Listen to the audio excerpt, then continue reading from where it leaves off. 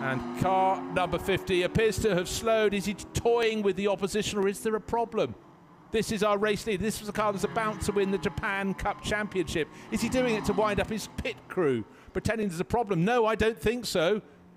Otherwise, it's the ultimate joke. But Manoppo Orido round the final corner. There's Gradient taking it on the start-finish straight. Is he about to run out? Are we going to see Seita Nonaka, who is 33 seconds in arrears, sweep by to take victory? This is painful to watch. The BMW is petering out of any momentum at all. It's not going to get many more grid markers up before it comes to a halt.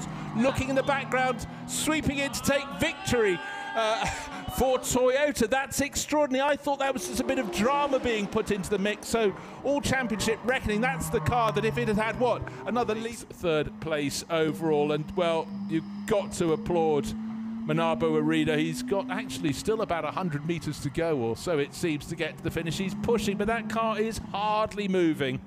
Oh, how cruel is that?